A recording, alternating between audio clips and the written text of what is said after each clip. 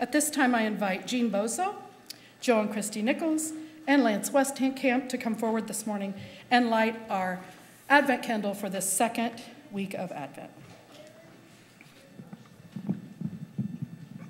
Straight up.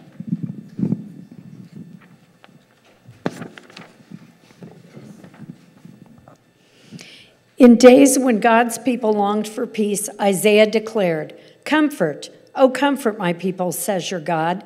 Speak tenderly to Jerusalem and cry to her that she has served her term, that her penalty is paid, that she has received from the Lord's hand double for all her sins." We who gather today also seek comfort and peace, yet we are unsatisfied with ideas of peace that tell us to keep quiet and go with the flow. We long for real peace, true peace, just peace. We wait as people who yearn for peace that bears the fruit of community, equity, and flourishing for all.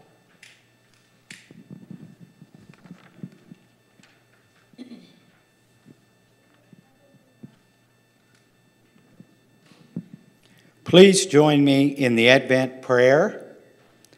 We light these candles as a sign of God's shocking people and gives us peace. May they be beacons calling us to repent and to live the good news of Jesus Christ as we wait and watch and labor for the day when all people can gather together to worship and glorify God. Let's all join now in the second verse of O come, Emmanuel.